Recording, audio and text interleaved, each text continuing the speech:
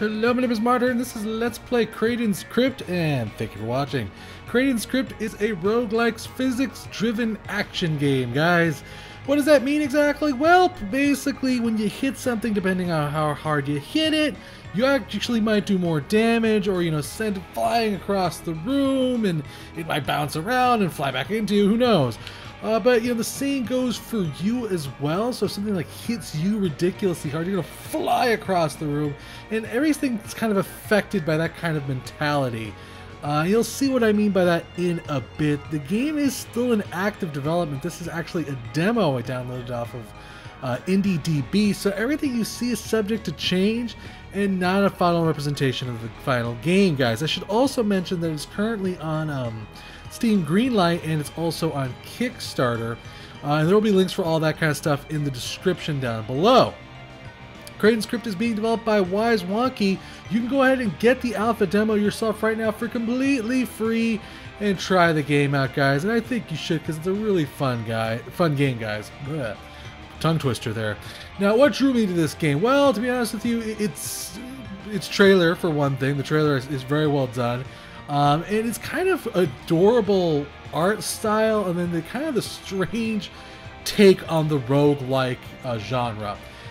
So let me show you what basically the combat's like. Well, this is the combat right here. That's it. That's the entire combat.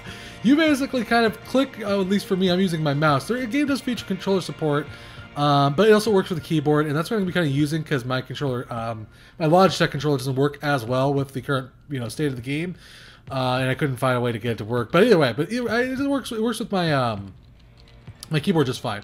So basically, like I said, it's kind of like a physics-based, action game. So as you can see, when I kind of whack stuff, it starts kind of flying away from you, and you just kind of propel yourself towards it to destroy or catch it in a corner and beat the crap out of it. It also kind of makes me laugh because it looks like he's raise your hands in the air, hey yo, hey yo. Anyways, yeah, you just kind of walk up to stuff, you kind of beat the crap out of it like that.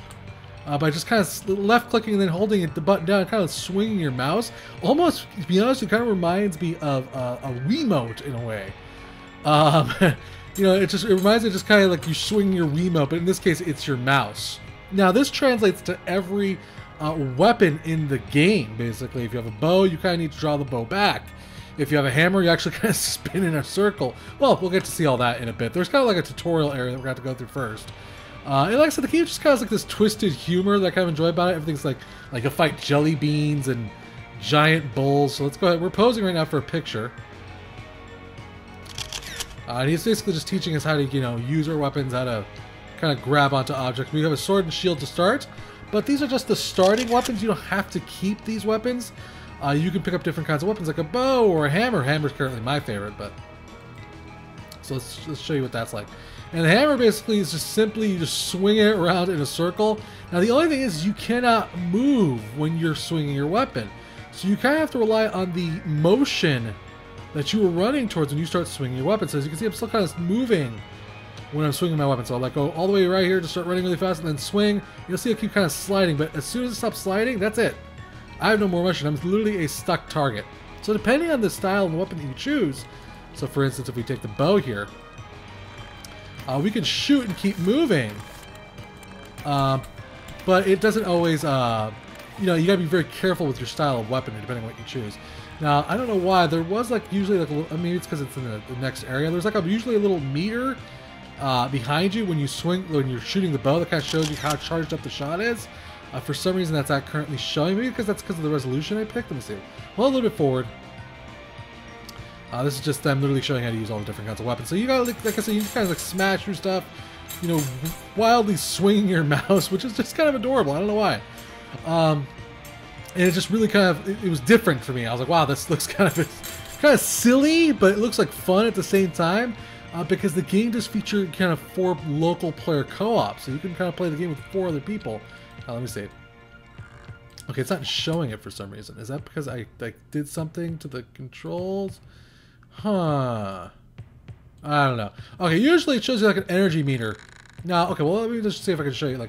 If you look at my bow, you'll see as I kind of pull back the arrow, that's me actually kind of pushing my mouse back, and it's actually making the bow draw tighter. depending on how tight you draw the bow, the more damage you'll do.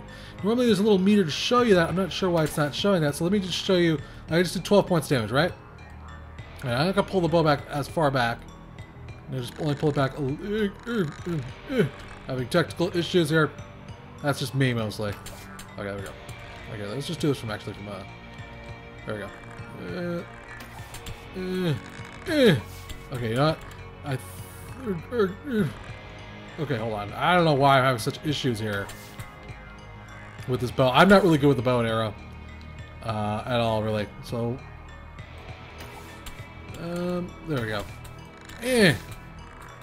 You get the idea. Kind of does less damage. I don't know why I'm having such issues with the bow right now. I think my freaking controllers are bugged. I don't know why. But you get the idea. That's kind of how it does more damage depending on what position you're in, how far you drop back, and that kind of accounts for a lot of things in this game. So I'm gonna use the hammer here. This just shows you how this works. You just kind of swing into things, swing in a circle, and smash stuff. And then there's, oh, of course, there's magic in the game as well. And how magic works is very interesting. Depending on how long you hold it back, it'll actually charge up its damage. So as you can see, I have that little bar on the bottom of my character on the top left there is kind of building back up. That's my magic bar. Above that, by the way, is my health bar. Above that is my equipment, and actually what I have on my character's little blue thing. You'll see what I'm talking about. You can pick up armor in this game as well. So yeah, basically, kind of depending on how long you hold it back and charge it up, it actually becomes more powerful. But you need to kind of swing it forward. Oops. Why is it freaking out? Okay, there we go. You kind of swing it forward when you want to launch it in a particular direction. So you're like, you kind of need to fling it with your mouse. It's an interesting combat style. But I enjoy it a lot because it's different. And I can only imagine how crazy it gets with 4 players in the game. Now I'm going to be grabbing the hammer. Now, why the hammer? Well, that's kind of the weapon I prefer. The rest of them are pretty good. Actually, we'll do, okay, what the hell? We'll actually, we'll do something a little different. We'll go with the sword and shield combo. So, shield will go on my right button. And basically, it's really easy to pick up weapons. You just hold down E and then left click where you want it corresponding to, depending on your hand. Now, like I said, the little blue guy on the top left up there represents how much armor you have on you. Currently, as you can imagine, I have none. Because this is a roguelike game, or roguelite, whatever term you prefer, you can pick up armor that you find in treasure chests, and all the rooms are procedurally generated. For instance, what do we got here? We got a round shield with 100%. What is it? Simple wooden round shield with emblem. All right, so we'll just pick that up because it's probably obviously going to be better than the starter shield. We got a troll skull. That's a really good hammer. That's actually one I've had before.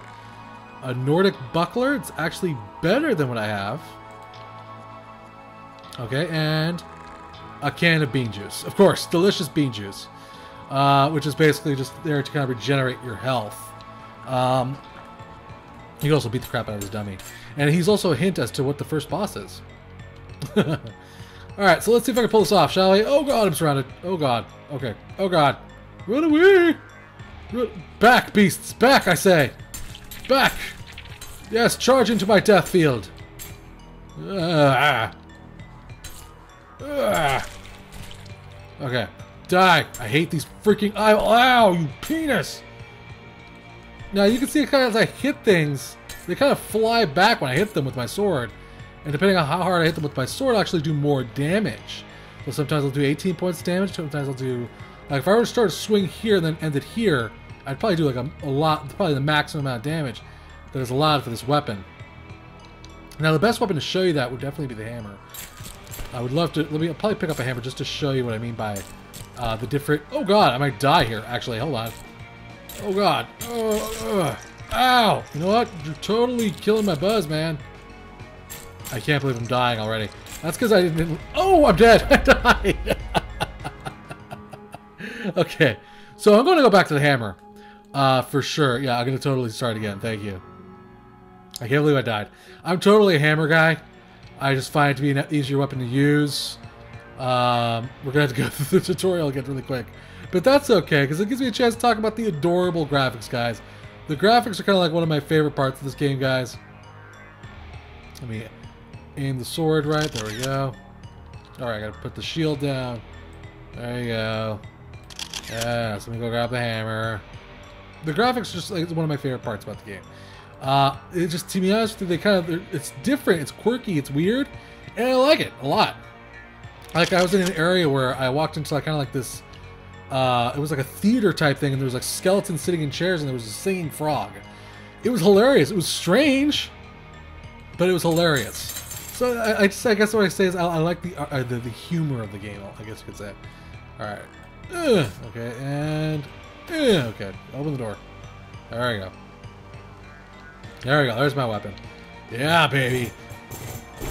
Only problem I find with using the hammer, by the way, is that it's really hard to hit the bosses sometimes with the hammer. Because the bosses are a lot Whoa. Stop spinning! Stop spinning! Can I just spin in a circle? Oh, no. Okay, that's what I thought. Alright. Okay, got that one. Good, good, good. And I missed. So you can also, it has a little bit of like a twin stick shooter thing going on for it. You can like obviously shoot in almost in any direction and at any angle, which is pretty sweet, I have to say. Alright, so let me grab my hammer, thank God. This will also give you a chance to kind of see what I meant by all the procedurally generated rooms. Alright. Now, this is a perfect example of what I wanted to show you about. You can see that I did 38 points damage to that guy. But I only did 39 to that guy. Let's see here. 8, 12. Depending on how fast I'm swinging my hammer, I will do more damage. And I really like that about that. I like that, you know, it almost has a little bit of almost like a skill thing going into the combat. And then the enemies kind of get more crazier. You don't fight just plain old skeletons for long. You also fight like jelly beans and crazier crap as you're gonna move deeper and deeper into the game.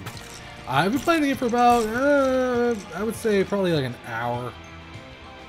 More or less, just kind of trying out the different kinds of weapons. We got a feather hat. Yeah, baby, we got a hat. How cool is that?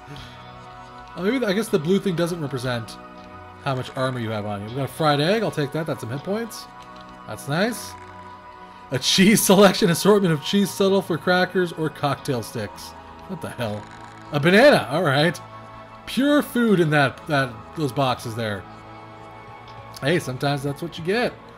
Hopefully, it's okay, because we should be able to even beat the boss with currently what we have. This is like a healing room. If we were damaged, we can go into the center of that, use that, and it would heal us. This is a trap room, which sometimes has enemies in it. Sometimes it doesn't. But it doesn't look like there's anything in here to explore. Just kind of get across it. Any treasure in this room? Nope, just eyeballs. Ow! Oh, you little sons of... Oh, I hate eyeballs. Bats. Basically, they're like bats.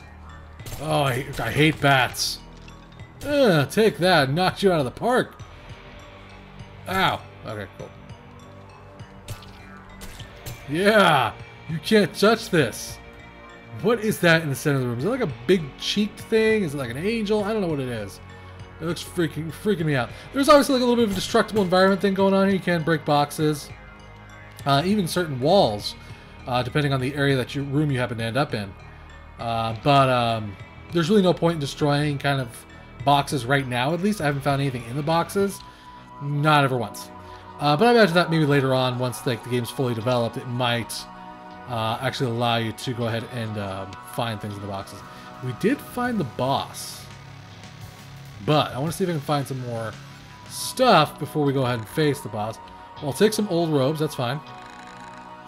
Actually, I'm going to take the bandage leather because that gives me more defense. I'm going to totally take that. Alright, we got very lucky with this room. We found some sweet items. Let's go this way. Alright, we got a monster. That's okay, because this should be easy to slaughter now. With the troll hammer here. Ow, baby! And you know what? I think we'll just head towards the boss. I want to show off the first boss. And then we'll show off this little bit of the second level, the second floor, which is as far as I've gotten, by the way. I got all the way to the second boss. There is bosses in this game. And they're all kind of, just like I said, they're kind of crazy. So like I said, that first thing you saw was kind of like a hint at what the boss would be. He's a punching bag. And actually, he just kind of fell on his ass and just, I don't know what he's doing. Oh, he's gonna try to follow me. Okay. Take that, you little bastard. Ow! Ow! Okay, he's rolling towards the wall. Come back here, coward! Do not run away from me! Ow! I'd say my armor's kicking some serious ass. And I whipped that boss his ass. I kicked his ass, guys. This is what I'm talking about. Just kind of that strange, wonky humor. You got Captain Kraden Crunch down there. Some sort of strange night thing there. I don't know what that's all about. But we'll head into the next floor here. But yeah, you can have up to 4 players playing this at once. Currently over local, so you have to have like, you know, probably like 4 Xbox controllers would probably be the best thing to have while playing this. Is my... okay, there we go. There's random loot, there's trap rooms, like I said. Let's go ahead. There's going to be shops here, by the way. Eventually. There's currently not, but that is something that is planned for development. Oh, we found the healing room. Alright, cool. So we'll grab a quick heal, and then we'll move along. Oh, this is not a door. That was stupid of me. Alright. I thought that was a door. Oh, I'm stupid. Oh, look at all that feast. I wonder if we can eat any of that stuff. Oh, we can. Okay. Alright, so let's beat these skeletons and slimes' asses. I don't know. I just prefer the hammer. I think I make an invulnerable field of death. Anything gets around me, I usually slaughter it pretty quickly. But it does, like I said, make you a little bit vulnerable when it comes to the boss. Which hopefully we'll be able to find here in a bit. And I'd say what I like about this game also is the procedurally generated rooms are usually really all very different. Like this one, for instance, has like monsters hidden inside of boxes. Those were jelly beans I just beat the crap of, by the way. Those are evil jelly beans. Yes, jelly beans attack you in this game. And yeah, the enemies have different kinds of attacks. There's like a ranged enemy. There's like an enemy that kind of like tries to chase you and hit you because it's a giant fist. It's just really neat, the different kinds of enemies that you'll face in this game. It's just the art style. I don't know. The art style, it really did something for me. I like the art style a lot. I like the humor. The music is okay. It's not... I prefer something maybe a little bit more fun in the music. I don't know if it matches the tone of the game. But, you know, it's something, you know, who knows, may change. It's not like it's bad. I'm not saying the music's perfectly okay. I'm just saying I'm not sure if it's my cup of tea, the music. That's what I'm trying to say. So we've slaughtered everything in that room. Let's move along, and hopefully we can get to the next boss. There's a library here. And, yeah, it really does lend itself to, you know, there's different kind of styles almost. Different, you know, specs, if you will. Like, you can, like, make a character who really, like, gets a lot of, like, if you get a lot of magic clothing, you could put a lot of magic clothing to probably enhance your damage. It really does, like, allow for almost a way, kind of like different specs in a way. It's really nice. When the first time I actually played, I got, like, really lucky. I just beat the crap out of those jelly beans. The first time I played, I got really lucky because I found, like, a big steel armor. And then, like, this ridiculously strong, is he, really? Are you guys, like, respawning?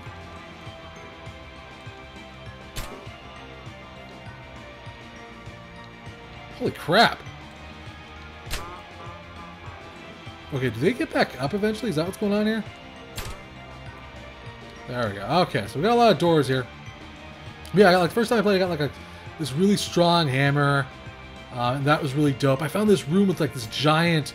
The best way to describe it was, like, almost like a chain chomp thing. Hey, turkey. That's nice. Is that a turkey? What is that? That's what it says. I also like that everything has, like, oh, it's a roast chicken. Because nobody does chicken like KFC. Kraden's... There you go. Very nice. Take that, you spirit-chucking weirdo. This is an example I was talking about of the different kinds of walls you can break through right here. Even though I'm probably going to just skip this. That's the enemy I was talking about that is like a giant fist that tries to chase you. I have been through this particular generated room before, even though there was an exit on the right side of it. But, you know, there will probably be different kinds of... Oh, crap, I need to kill everything, don't I? Dang it, the door's closed. Of course the door's closed. I'm not a noob to rogue games. I know this... Well, there's 2 of them. Oh, God! Oh, God! Ow! Oh, God. Oh. He hits hard. Oh, my God. He might be the death of me. Okay, no, he's not. Missile. Interesting. I haven't seen that spell before. It's a new kind of spell. Okay. Excuse me, Jellybean. I have things to do. Maybe I did not necessarily run into this particular type of room. Studded mallet. Not better than my troll skull. So we'll keep moving along here. Smash her through this wall. Kill the skeletons. Die, skeletons. I just love how he just uncontrollably swings in a circle. It's kind of hilarious. I would love to show you some of like the multiplayer off.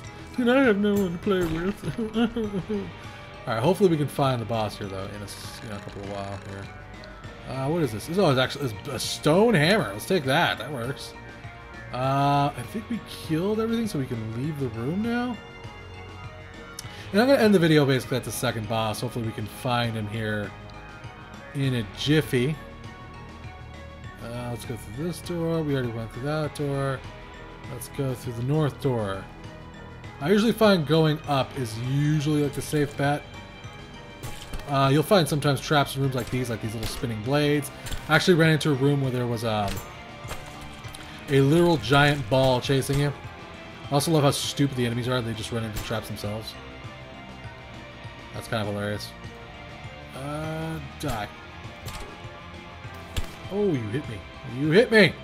No! Bad monster. Alright, we'll go this way. We'll go left. And then hopefully we will go... here it is! One thing I'd say is whoever did the art on this little mosaic here, this literally is the origin of the next boss, by the way. It's kind of hilarious. I can actually look at it all. It's kind of adorable. And it's little touches like these, little art touches like these, that really kind of drew me to this game. This is what I liked about the game. So we're going to go ahead and face the boss here. Last time I faced this boss, he kicked my ass. And I had better gear than I did last time. So I'm pretty sure he's probably going to just whip my ass again. He's a badass looking bull, by the way. You're just a luchador. Oh my god. Okay, so his punches are ridiculously strong. But I was also slower last time. So I'm going to see... Wait, he has like a pattern almost. He'll start trying to like launch these missile... Okay. Maybe we should just go into him swinging. Oh god. I'm pretty sure he's the death of me. Yeah, I think there's just... The hammer is just not a good weapon for this guy. Where are you going? Oh, there I go. I'm dead. That guy is such a tough boss. I have not been able to beat that guy. It's because I need a ranged weapon for that guy, like a spell or a bow. The hammer doesn't work very well for that boss, I find. Maybe I just got unlucky, or maybe I just suck at the game. It's also very possible, guys. So yeah, guys, it's just it's a very interesting take on the roguelike game. You know, the action dungeon crawler roguelike genre, guys. It's very interesting. I guess I'm just a sucker for, like I said, it's adorable art style, the kind of wacky action. Obviously, though, Kraden's Crypt still has a long ways to go, guys. More features to be added. Matter of fact, according to their Kickstarter, going to be adding shops, item buffs, more bosses, character progression, mini quests, and online co-op. Of course, that is all dependent probably if the game gets made or not, you know? So, as far as the demo goes, I did have a lot of fun playing it, guys. A couple of times, you know, trying out the different weapons and seeing how the rooms change up. So the game does have some replay value, even for a demo. You know, plus, you know, throw in that local co-op, and you probably have like a lot more, you know, replay there and more, you know, crazy antics than I had here. There is bugs though. And that's to be expected. You know, it's an alpha, guys, so, you know, keep that kind of thing in mind. Otherwise, I encourage you, if you have a free moment, to go ahead and check out their Kickstarter. If you like what you see, go ahead and give them your support. You can always go ahead and vote for them on Steam Greenlight, and that doesn't cost you anything. So, you know, other than a click and a little bit of your time, guys. So, big thanks to the developer for a chance to preview this game, guys. I had a lot of fun playing it. Thank you for watching. Remember to subscribe and share, as it really helps me out, and I'll keep bringing you awesome games, guys. Till next time, play more indie games.